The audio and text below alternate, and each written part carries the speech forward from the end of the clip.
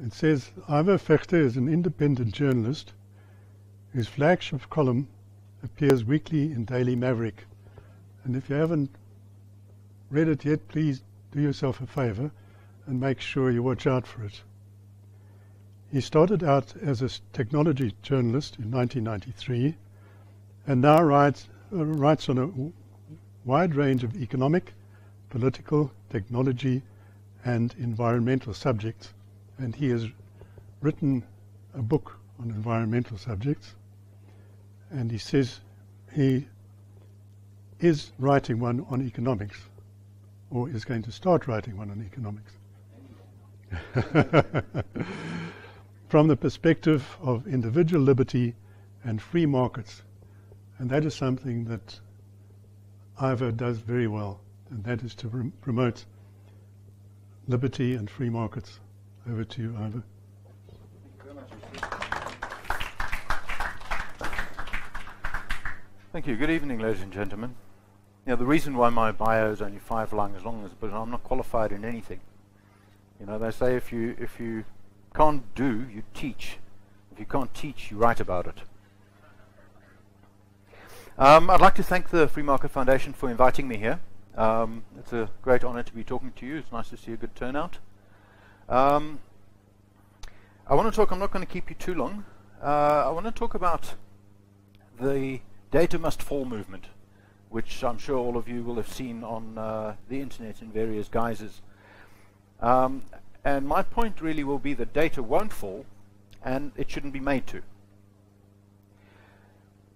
Inexpensive, ubiquitous and fast internet connectivity always seems to be in the future in South Africa.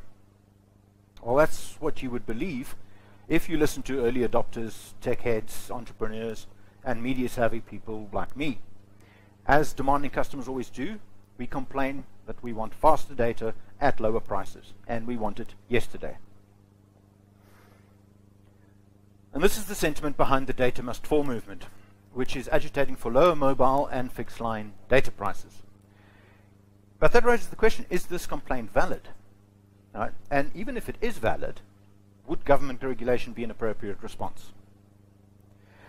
Now, if you cast your mind back during the negotiations for a new dispensation in South Africa, it was recognized very early on that telecommunications policy would be of major importance to a developing economy. Even before the 1994 election, several models were considered, but it was soon abundantly clear that the government was intent on maintaining a tight grip on what it saw as a strategic sector of the economy. The only gesture towards market liberalization was to issue 2 licenses for the emerging technology of mobile telephones. They were issued in 1993 to companies you may have heard of, Vodacom and MTN. The premise was that cell phones were toys for the rich, and the profit motive would result in limited market penetration of perhaps 1 million or so people. Shows you what central planners know. Fixed line telephony, by contrast, was considered the infrastructure backbone on which to build access for the poor and the previously disadvantaged. It was reserved for Telkom, which enjoyed a state-guaranteed monopoly from 1997 until 2002. And this experiment was a disaster. A 30% stake in Telkom was sold to Thintana, which is a so-called strategic equity partner, a consortium led by SBC Communications of Texas. And that company specializes in exploiting telecoms networks in developing countries. Now, there was a clause in its shareholder agreement which was kept secret at the time. I remember we fought long and hard to get that shareholder agreement made public. It was kept secret, and what it turned out to do was it explicitly exempted both Telkom and Thintana from clauses in the New Telecommunications Act of 1997. And this permitted SBC to underinvest in infrastructure and milk Telkom for all the profit that its monopoly was worth. Now, the nominal quid pro quo for these extraordinarily monopoly rights was that Telkom had to install a paltry 1 million lines into underserviced areas, which of course it did. Right? The number of fixed lines peaked in the year 2000 at about 5.5 million. However, as soon as its legal obligation was discharged, Telkom disconnected many of these new lines for non-payment. Today, there are only 3.4 million fixed lines left, which is the lowest total since 1992. And although fixed lines remain superior for internet access in terms of both speed and price, their number continues to drop by about 200,000 per year. Shows you what central planners know. Now, some subscribers preferred mobile phones because of convenience, but most chose to switch because you had to be creditworthy to get a fixed telecom line. Profit-driven mobile operators had pioneered prepaid contracts to overcome this problem. Combined with heavy competition in the handset market, which drove down prices, the poor, which hitherto had been forced to use public telephones, were soon taking to cell phones in their droves. And the uptake among consumers surprised even the mobile operators themselves. By the year 2000, there were 8 million mobile subscribers. By 2010, after a third mobile operator had been licensed, there were 50 million. Today, there are over 80 million. And the vast majority of South Africans now have access to mobile telephony. At about 150 SIM cards per 100 citizens, so that's about 150%, cell phone penetration in South Africa is among the highest in the world. Shows you what central planners know. Now, the foundation of this success lay in privately owned radio spectrum. Right? Because it is a limited resource, the market ensured that the best qualified operators with the deepest pockets got to own it. And this created an incentive to invest billions of rands in infrastructure and to develop and introduce new technologies that made more efficient use of the spectrum. The spectacular success of private mobile telephony did not translate as well to internet connectivity, however, in part because the internet really required fixed lines, and in part because a limited number of operator licenses also limited the vigor of competition among them. More often than not, they'd compete on branding and marketing, rather than quality on price. And the result was a slow decline by global standards. When our policy framework was being established 20 years ago, as the dot-com boom was beginning to take off, South Africa was the 27th most connected country in the world, which for our size was pretty impressive. Internet penetration at the time was led by academia, as well as private businesses and wealthy households, predominantly relying on fixed lines. But since then, South Africa has steadily dropped in the world rankings. Today, it is only 90th on the list of most connected countries, with fewer than half of the population having access to the internet, despite having access to mobile phones in many cases.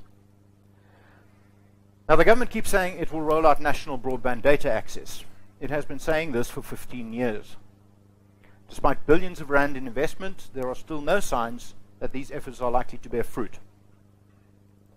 And to anyone who has followed the fortunes of telecommunication policy, or indeed of state-controlled enterprises of any kind, this will come as no surprise. Over-budget, under-delivery is the hallmark of enterprises owned, controlled, or driven by government. Second and third national operators were supposed to be licensed once telecom monopoly period expired in 2002, in the hope of creating competition in the fixed line market. Well, the idea of a third operator was ditched very early on, and the second operator, Neotel, didn't get off the ground until 4 years later, 2006. And although handpicked for this purpose, it failed to spur much competition and made almost no impact at customer level. In the 10 years since its establishment, it petered out into the disappointment of a failed acquisition bid by Vodacom for the paltry sum of 7 billion rand, which is equivalent to just over a month's worth of the mobile operator's revenue. And in June 2016, it was announced that Liquid Telecom, a subsidiary of the Zimbabwean company Econet Wireless, bought Neotel for a mere 6 billion rand. When Neotel entered the market in 2006, it had to build infrastructure from scratch. Now, this was widely seen as an obstacle to competition. So in 2007, a government committee recommended that the local loop be unbundled. Now, the local loop is the cable that connects customer premises to local exchanges. And it was thought to be the most difficult and expensive segment of network infrastructure to duplicate. Local loop unbundling would give new market entrants the ability to use copper laid by Telkom without having to worry that Telkom would interfere with its access to customers. Now, the deadline for this process was 2011. It never happened, and Telkom continues to resist the effort to unbundle the local loop to this day. Now, if you think about it from a shareholder's point of view, of course, Telkom's resistance is entirely legitimate. After all, it isn't like Telkom is wholly government-owned anymore. Right? A part of Telkom was listed on the stock exchange, and the local loop was among the assets that were sold to investors. So expropriating it would unjustly harm investors who bought these shares in good faith. Ironically, however, the failure to unbundle the local loop has been a blessing in disguise for South African consumers. Because competitors struggled to get access to customer premises, they began to lay their own infrastructure. The deployment of things like fiber to the curb, fiber to the home in urban residential areas, and the rollout of 4G mobile services would have been much less enthusiastic if Telkom's local loop assets had been nationalized as intended. Just as with mobile spectrum, private ownership of fixed line infrastructure is what ultimately spurred investment and improved services. Still, there are speed bumps on the road to improved data offerings in South Africa, especially for mobile applications. In the US, which has never been in the vanguard of telecommunications progress, the regulator last year declared broadband to constitute a minimum speed of 25 megabits per second. Right? In South Africa, this would be a super fast product affordable only to wealthy urban consumers and businesses. I cannot get more than 4 megabits per second where I live. Over in the States, a premium consumer product would be in the gigabit range, right? 10 times as fast as the best product that ordinary South Africans can enjoy. In the US, consumers and producers of high bandwidth services are rebelling against data caps, a practice that is newly imposed by operators who enjoy regional monopolies or duopolies. In South Africa, data caps have always been standard practice, right? And uncapped services are not only expensive, but are routinely throttled or deprioritized, resulting in sluggish performance well below advertised standards.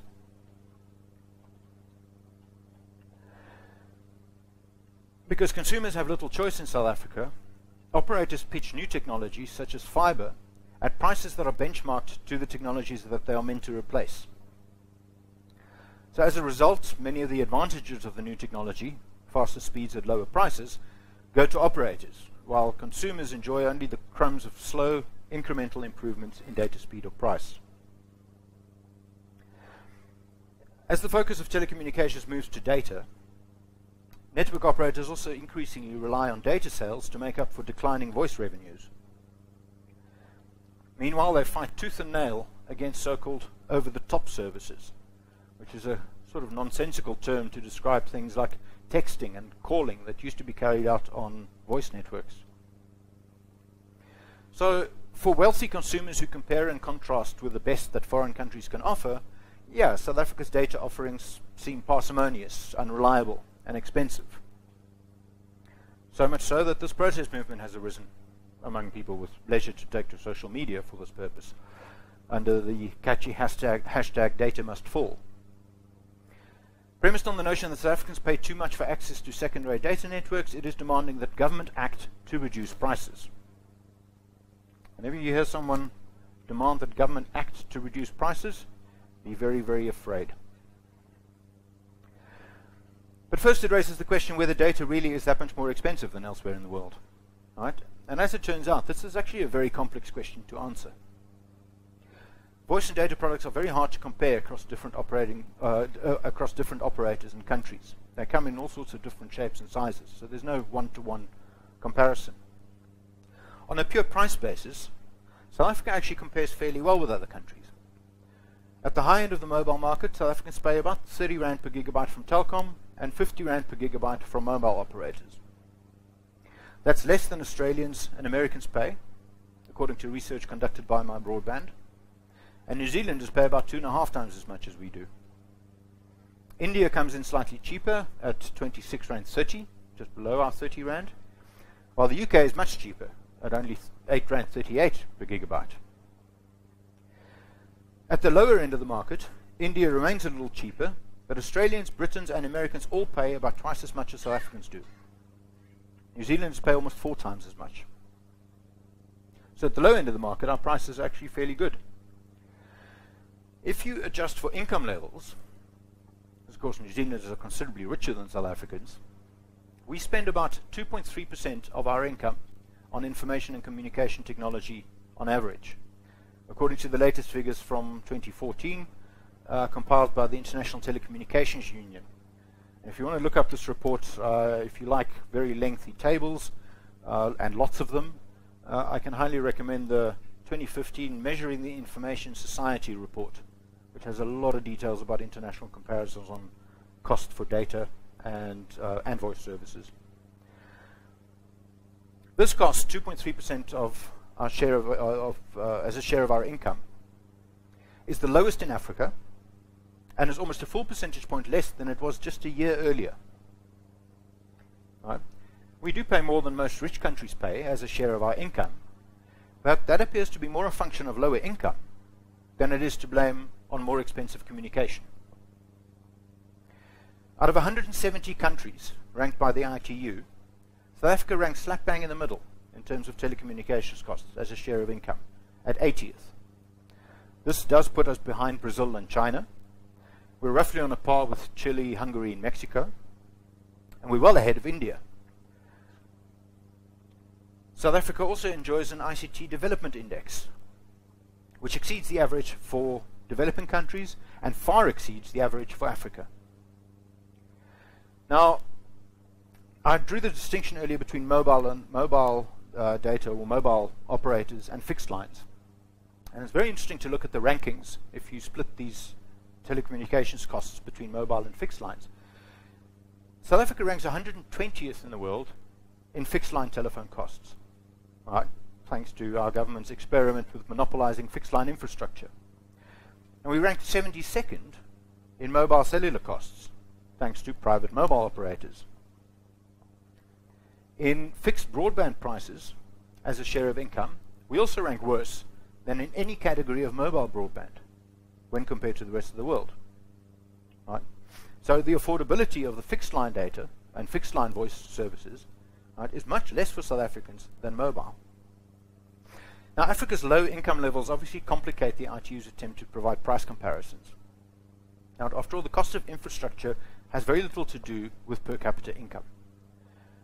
On a dollar basis, Africa's mobile cellular rates compare favorably with those of the Asia-Pacific region, while Americans pay more and Europeans pay almost twice as much. A pure price comparison is complicated by many other factors. One is the value of the domestic currency, which has dropped precipitously in the last few years. And almost all telecommunications equipment, including handsets, are originally priced in US dollars. Another complication is the long distances between South Africa and the rest of the world, right, which is where most of the internet is located. We're dependent on a handful of undersea cables that span long distances, mostly to the northern hemisphere. Access to these cables is again priced in dollars. Yet another factor to consider is the size of South Africa relative to its population. Outside of the main metropolitan areas, our population density is extremely low, right, which makes internet infrastructure relatively more expensive per capita. And then there's the fact that the last 20 or so years worth of infrastructure build started with a huge backlog, thanks to apartheid-era underinvestment aimed mostly at rich white South Africans and businesses. So all these factors, to my mind, weigh heavily against the view that data prices must necessarily fall. I mean, I'm no more a fan of the telecoms cartel than your average customer, and I'd like lower prices just as much as the next guy. But it is far from clear that South Africa's prices are extraordinarily high. What is abundantly clear, however, is that private ownership of radio spectrum has been extraordinarily successful at placing phones into the hands of millions of people, including the poor, while government control of the fixed lines has proven to be an extraordinary failure, with fewer lines in operation than at any time since South Africa's transition to democracy. Now, operators argue that a lack of available spectrum is hampering improvements in mobile data offerings, and this is somewhat true. To improve data speeds and prices without more spectrum would require costly investment in base stations.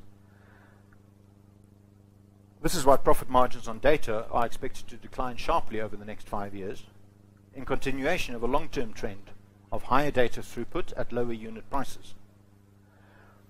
Now, additional spectrum would certainly improve circumstances for mobile operators. And conveniently, a great swath of spectrum, currently dedicated to analog television broadcasts, was supposed to have been released to the market with the transition to digital terrestrial television.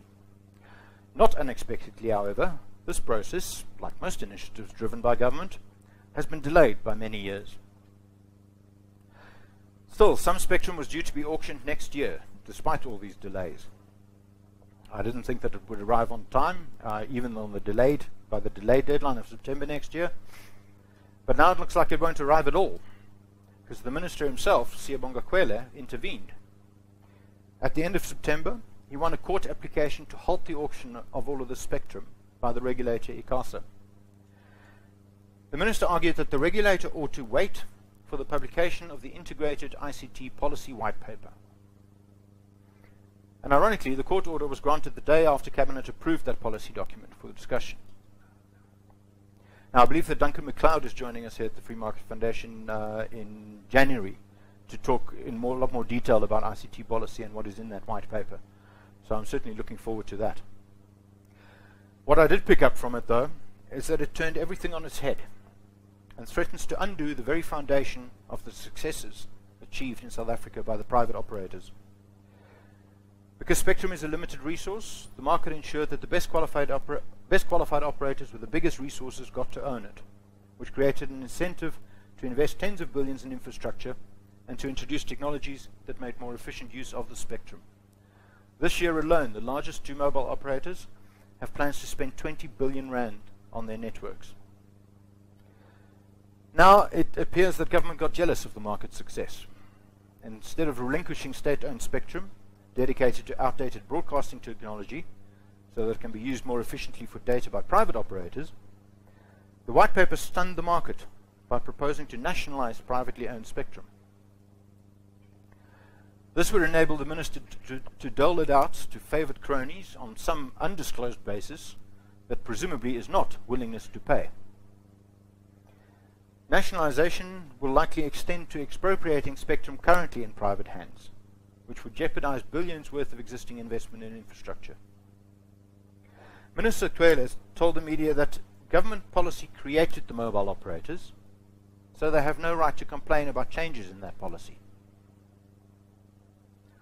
The only thing government did to create those operators, of course, was fail to recognize a massive opportunity and leave the market free to capitalize on it. It was too busy failing to get landlines to the poor.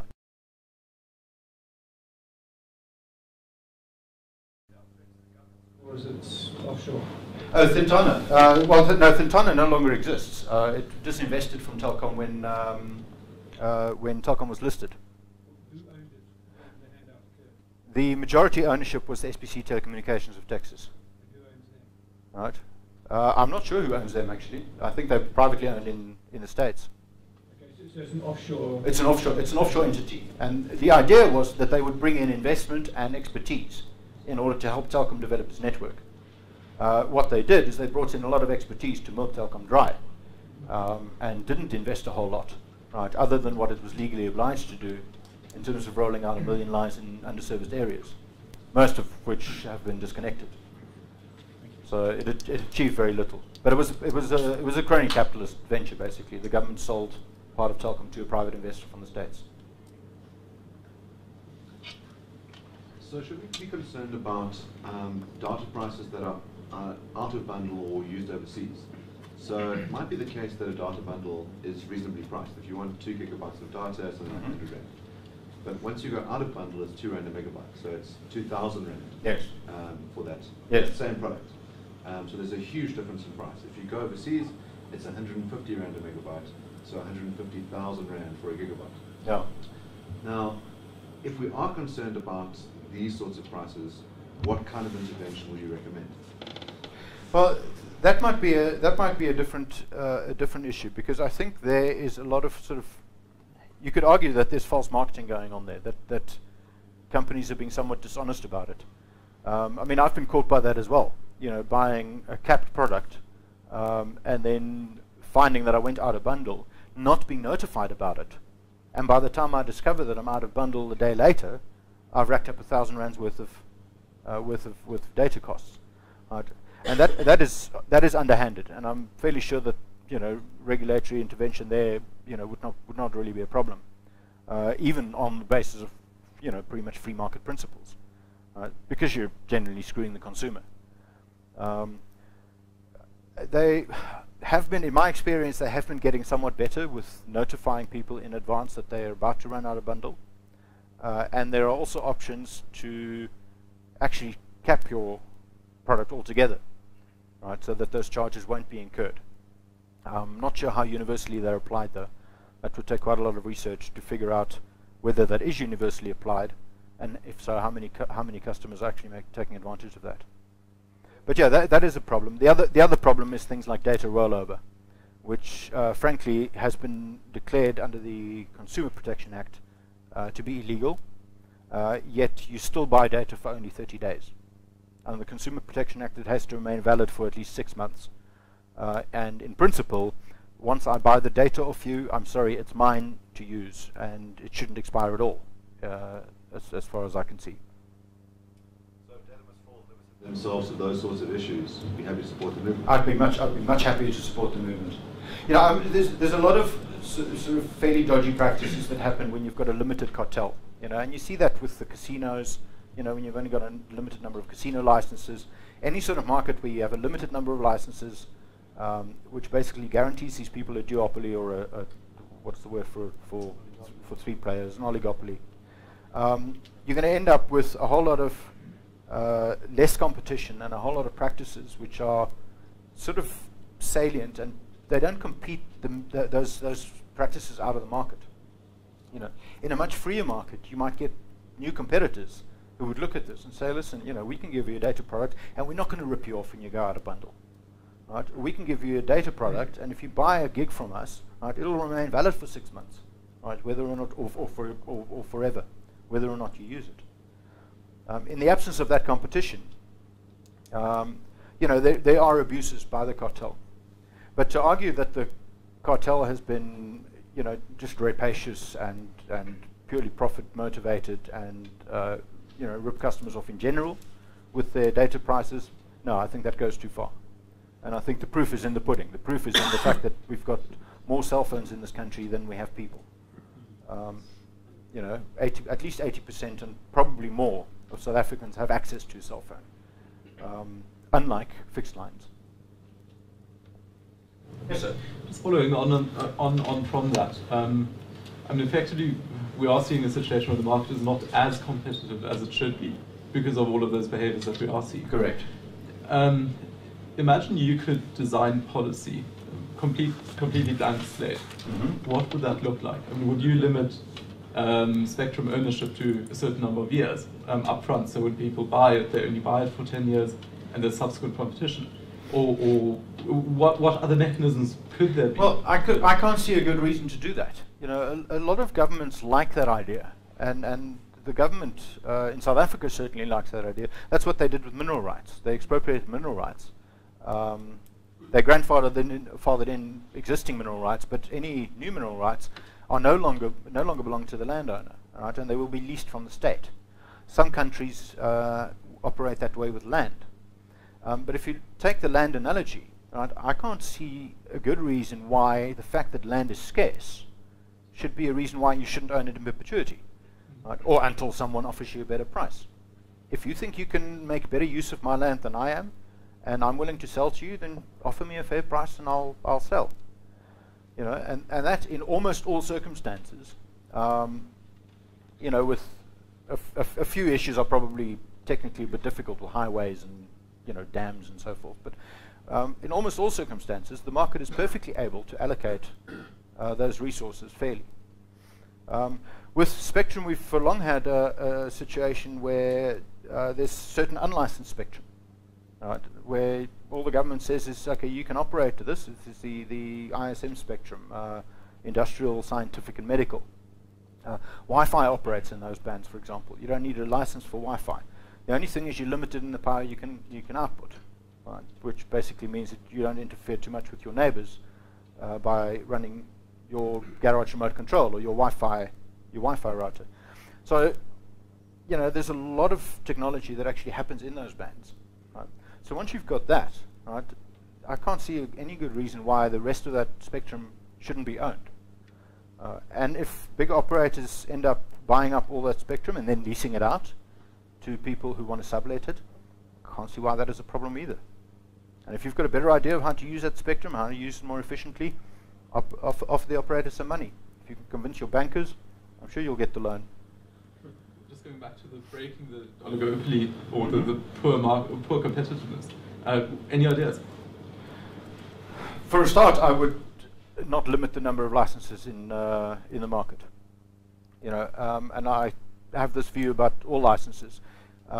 If the government wants to put certain restrictions on certain businesses for certain reasons, you know, you don't want to have a bottle store across from a school or whatever, fine. Put that in a license and say, as long as you qualify, right, then you can get a license, right? But it doesn't limit the number of licenses, right? It's not up to the government to determine how big the market is, you know, and whether the market can carry more competitors. If you want to open a bottle store right next to another bottle store, that's between you and that guy, you know. It's going to be who provides the best service, and presumably one of them is going to close. There's absolutely not a problem with that, and that's the same principle should apply to telecoms licenses. Right? If you can meet the basic requirements, then you should be able to get a license. Right? Whether or not you make a successful business out of it is entirely up to you and your investors. Yes, sir.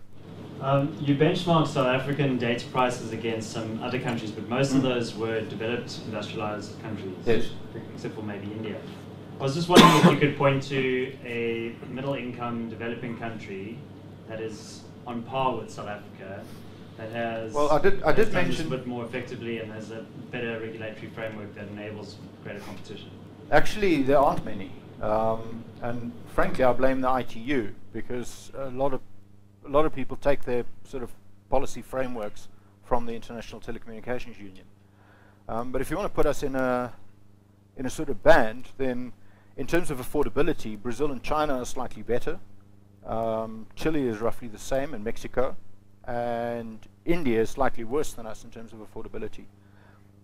But you know, it's not a function of it's not really a function of data costs so much. You know, I mean, all the equipment is priced in dollars. It's more of a function of inequality between incomes. Yeah, purchasing power parity. That's really, well, that's what they try to work out in this report. That's what I say. In terms of purchasing power parity, we're pretty much slap bang in the middle between India, Brazil, and China. I understand that New Zealand is one of the only, and I've got a second answer, is one of the only, if not the only country in the world where the spectrum is totally privately owned. No licensing. In other words, you buy it and it's yours, like freehold property. I actually, do you know that not? I actually don't know. Okay, I mean, speculating that that is true, you would then think that the New Zealand prices would be lower than elsewhere because there would be more certainty and so on and so forth. Now, I suppose it could still be things like the infrastructure and so on, but I mean, what could be a reason why, if it were, I mean, in a country speculating, if a country did have freedom, freehold of the spectrum, would you not suspect that there would be cheaper data there? Well, look, in terms of affordability in New Zealand, the prices are cheaper. In terms of absolute dollar prices, they're not. Now, remember that in a market, you know, price has very little, if anything, to do with cost. Right? The only real relation between price and cost is that if your price is lower than your cost, you're going to lose money. What I'm prepared to pay for a product, right, is where the market should price it at. Right? And I was thinking the other day about advertising. You know, if you have 4 advertising billboards and you need to sell them to the market, and you've got 10 people that are interested, well, you're not going to sell them at the lowest price that those 10 are going to be prepared to offer.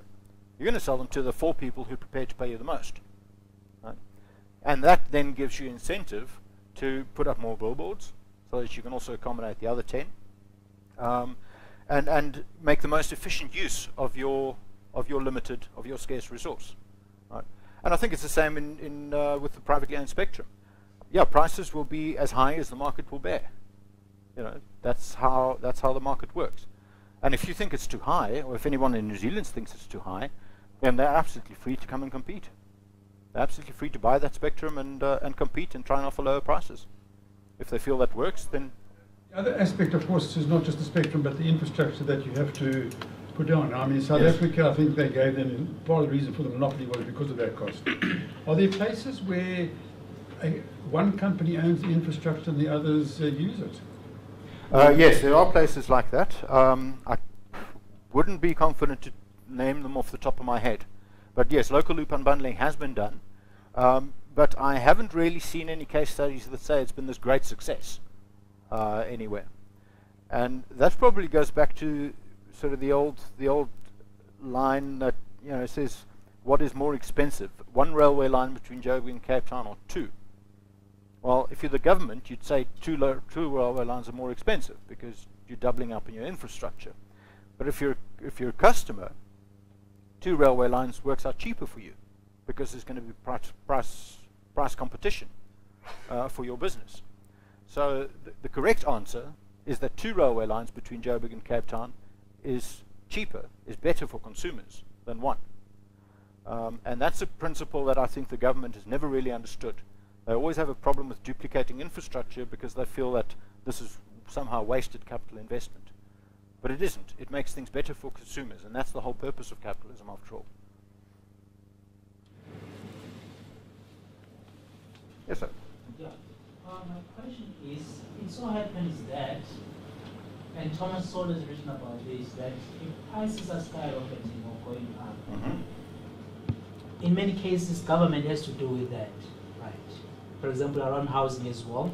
He's written his book, The Housing Boom and Bust, that the whole regulations had to do with pushing up prices and land and all that, yes, and housing prices. So my question is it wrong to say that data must fall, to say that data must fall, but it must fall in the way that government needs to get out of the market, because government is making the price higher? Do you think that argument is right, instead of just saying, instead of just opposing data must fall? You can't. Would that work? I don't think you can generalize about that. You know, yes, in some cases, government absolutely is involved or is the cause of higher prices.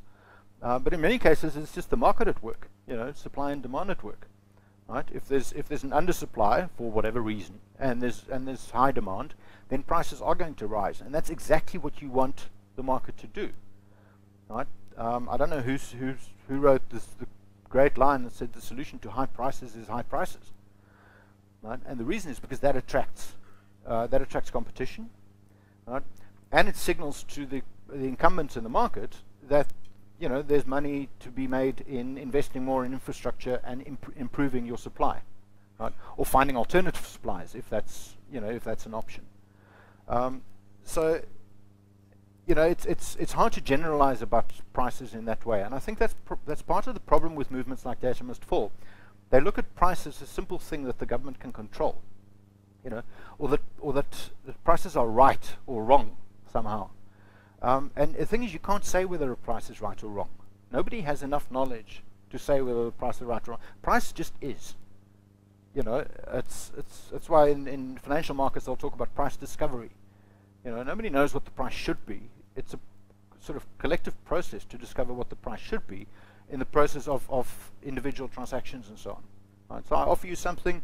If you're too eager to buy it, then next time I'll charge you a bit more. Right? Until you won't buy it anymore, and then I realize that I've gone too high. But that's the only sense in which you can say that a price is too high. You can't really look at a price and say, well, you know, it's too high or it's too low. So there's a philosophical problem with movements like Data Must Fall in that perspective. But yeah, from an economic perspective, absolutely, the government should get out of the way. Any regulation is likely to be worse in terms of either quality or price. If a regulation does work to bring prices down, what tends to happen is that you get shortages, right? And you end up having to get rationed, right? And ultimately you end up with companies like Eskom, right? who are among the very few companies in the world that say, please buy less of our product. Yeah. That's what government-owned enterprises do. They want you to buy less of their product because they keep prices artificially low. Yes, sir. A question, if you would comment on it, is a couple of municipalities around the country have been giving free Wi-Fi in certain areas. Can you just comment on that? Well, when I Because I think it's quite a positive thing. Yeah, well, to an extent. It's a great idea in principle, and if they can afford it, right, then fine. But the thing is, they're going to have to pay for it out of rates and taxes. When I was looking to move out of Joburg in 2009, I chose to move to Knysna. Right. Now, one of the things that made Knysna famous in the preceding few years was free Wi-Fi. Right, that was all over town. Right, it sounded great. I mean, you know, I was a technology journalist. I need internet access if I'm going to work from Knysna. So wonderful, free Wi-Fi access. By the time I got there, they'd limited it to 45 minutes a day per person. Right? Well, you know, that's what happens with free stuff. Right? You end up having to ration it. You know, someone has to pay for it. Right? And if you can't pay for it out of rates and taxes, then you're going to have to ration it. And the reason you can't pay for it out of rates and taxes is not because there aren't enough rich people in Knysna. I mean, you know, half Knysna is stinking rich. You know, it's all foreigners and Joburgers who commute and people who live in Pazula and Samola. You know, they're much wealthier than the people who actually live and work in Knysna. But the problem is this sort of you know, free services get abused. Right? You're going to get people like me sitting there, right, downloading hundreds of gigabytes a month, just because I can, because it's free. Right? And I'm not going to be the only one that does that. So you end up with a very disproportionate allocation of the service. So in practice, I don't hold out much hope that it will work for many companies. Sorry, for many municipalities. I have more hope with companies, things like coffee shops and so on, that offer free Wi-Fi, because they do it on a basis that A, it's capped. Right, so my local pub, for example, if you get there after the 20th of the month, you're going to get a big sign from Telkom on your phone saying that he's capped. But B, there's a good reason to offer free Wi-Fi, right? Because I can go there and drink beer while I work, you know. So they've got a financial incentive, and that works out a lot better. So I have far more hope in private companies actually offering free Wi-Fi than in municipalities.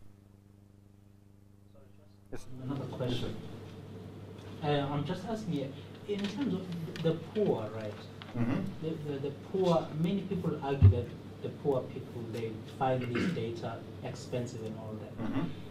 Do you think is there a way government could intervene to some form of assisting the poor in some way, so they're able to use data and they can access, you know, internet and all that? Is there forms of assistance they could get from government? I suppose they could. Yes, you could always argue that subsidies or, you know, some other regulation that you know, is means tested could be implemented. I think the cost of implementing something like that would be prohibitive. You know, I mean, how do you define poor? Right? Is it someone who doesn't pay tax? Well, now already you've covered 90% of South Africa. You know, now what are you going to do? Are you going to offer them uncapped data? Are you going to offer them capped data and then say they've got to pay for the rest? How are you going to measure that? You know, it's a really complicated thing to try and do. Private companies, look, the private companies have already offered sort of limited data offerings, you know, to people on prepaid and so on. So, right, you get this with access to Facebook or with access to Wikipedia, or, you know, sort of limited and throttled access. I think that might be a better way to get data to the poor. I think it might also, you know, if you let the market develop, I think people like the banks are probably very interested in, you know, having people with access to data. You know, for banks, it's much cheaper to deal with me when I use my mobile app, right, than it is to deal with me over the phone or to deal with me when I go into a branch. Right? So they've got a perfectly good reason to make sure that I have access to the internet, which is why my bank, in fact, offers me cell phones and internet services. Right?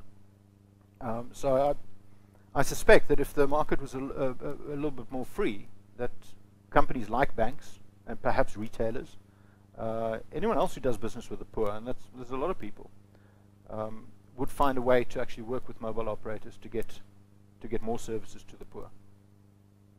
But frankly, so far they've done a considerably better job than the government ever has. You know, the whole idea of telecom was to provide subsidized services to the poor. Didn't work. That is the nationalising spectrum. Yeah. Is there a case to be made with all the research you've done? I came a bit late, so you may have mentioned this, that going that way is going to be detrimental. I mean, other than simple, well, based on principles, one would think so. But could you show case study after case study that it would be much better if one had either privatised spectrum or bought spectrum on the basis of licence than if the government nationalised it? Well, I haven't looked at specific case studies, but I do recall sitting in a conference a few years ago where government was talking about issuing some spectrum to the mobile operators. And the mobile operators basically argued that, listen, you're giving us too little. And by too little, they meant too little bandwidth.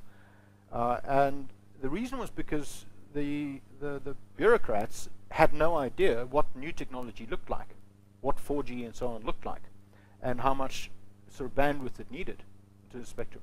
So they were doling out, I can't remember, I think it was 20 megahertz slots when the guys needed 30 megahertz slots, simply to make the technology work. They said, you know, these smaller slots, you can do with them what you like, but we don't need them. You know, so from that perspective, there's a lot of, certainly a lot of anecdotal evidence that says that allocating this on the basis of what a government bureaucrat thinks is necessary is a very bad way to go about it. You know, if you want innovation, you know, you want the innovation to be connected to the labs where they develop this stuff. You know, you don't want the government with hindsight to say, okay, well, you know, this is what we're going to do, or this is what we should have done 2 years ago. We'll do it now. It'll significantly slow down innovation. But yeah, from an economic policy point of view, you know, I think it probably be. In fact, it's something I'm quite keen to do. Actually, is to look at some case studies and see where spectrum has been nationalised and what the outcome has been.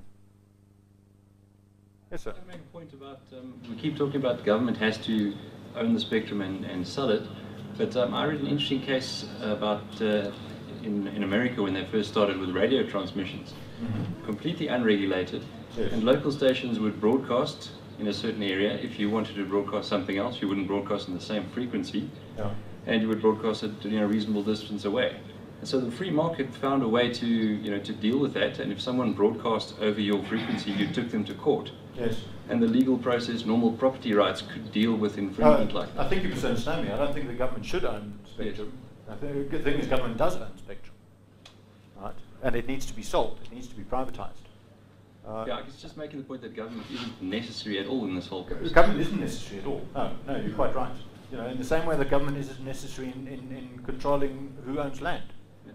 You know, in fact, you can make an argument that zoning restrictions are superfluous. You know, if you know, there would be private sector ways to actually deal with zoning issues other than government regulation. So no, they're certainly historically there's no real reason to believe that government should be involved in this at all. Can I give you a useless piece of information? Mm-hmm. Houston doesn't have any zoning regulations. Houston, Texas. That seems to be doing quite well for itself. Yeah.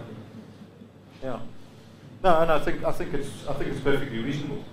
You know, I mean, there'd be a whole lot of private sector sort of mechanisms that would develop in the absence of zoning regulations, of course.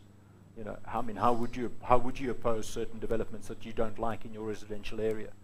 You know, you'd have to get together with other people and sue. But there's absolutely perfectly good free market remedies in civil law to deal with issues like that. And the same is true for spectrum. If I may ask a follow-up question to the whole question of infrastructure sharing. If we take your example of that train line between Durban and Johannesburg, imagine government were to wake up tomorrow morning and say, we've listened to Ivo, we'll liberalize the transport market, anybody can open a train's commuter service or freight service. In that case, surely nobody would bother to actually build a new line just because it's too expensive. Nobody would actually compete with Transnet because Transnet has a completely depreciated asset. So from that perspective, isn't there actually an argument to be made for forced infrastructure service? Well, I mean, if I can quickly finish, closing the loop back to telecom. If I think of a market like Zimbabwe, where you've got one operator which is very large, has market share of 65% of. They have an incredibly large infrastructure base, towers, and government is arguing for forced infrastructure sharing, just in order to make the admittedly state-owned telco companies, which are hopelessly underperforming, be able to compete on price because of the fixed cost element. That's an argument that's made often about infrastructure. Public transport uses that. That's why I use the train example. Public transport uses the same sort of arguments. But to go to your train example, neither you or I are in a position to decide who would or wouldn't want to build that second railway line. Who would get into the market. You'd have to be a smart business operator. You'd have to understand the market. You'd have to understand where the customers are. Perhaps you have other businesses that might use it. If you look at railway lines, for example, ISCOR has developed or has basically refurbished the Sishen-Saldanha line, right, at its own expense, right, for the simple reason that South African Railways or Transnet wasn't going to get to it. Right. So they invested billions into upgrading that line, even though they don't own it. Right.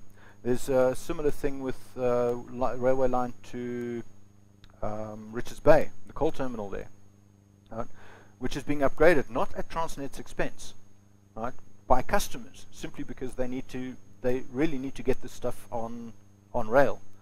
This guy I spoke to about it said you put about 22 road trucks into a single railway car. So can you imagine the cost of moving all of that coal by road, which is what they're doing. It's actually quite insane. So there's a lot of people that have trucks on the road today, right, that would be absolutely happy with a rail service that actually works. I cannot see why, if this is opened up to the market, right, and if these licenses were available, why someone wouldn't invest in that. I think perhaps your biggest hurdle there would be the private ownership of land alongside railway lines. Where do you get your right of way? You'd have to buy out a whole lot of land.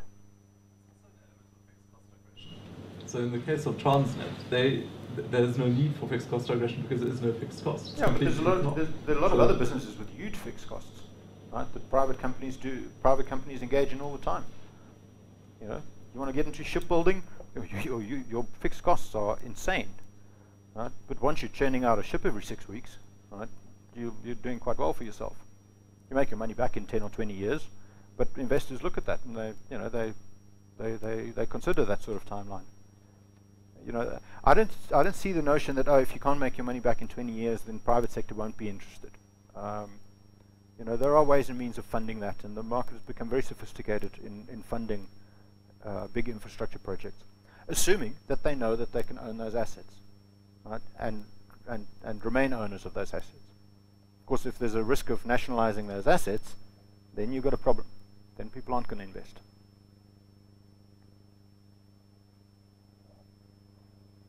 Yes, ma'am. Sorry, someone who doesn't know the field at all, what is the quality of know-how in the department? I mean, we've always had the impression that certainly the previous ministers of communication have been appalling.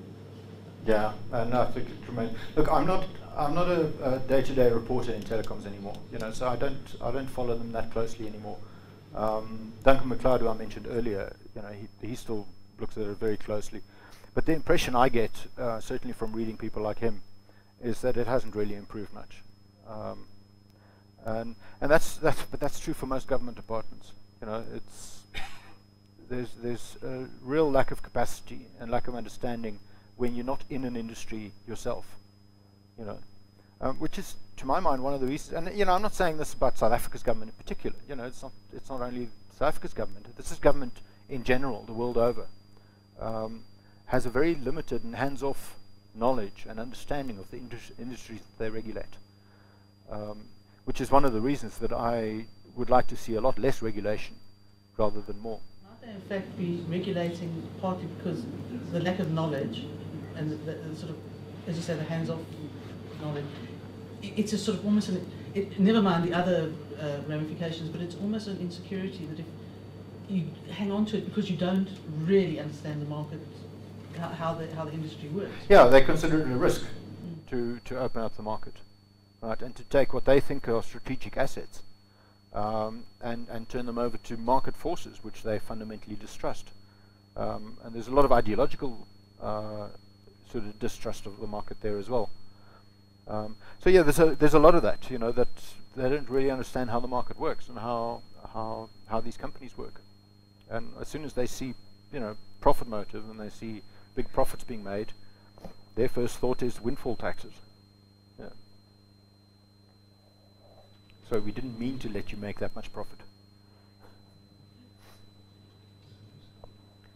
Right, is that it? Thanks very much. Oh. Very insightful talk. Thank you very much, Justus. Thanks for inviting me. Obviously,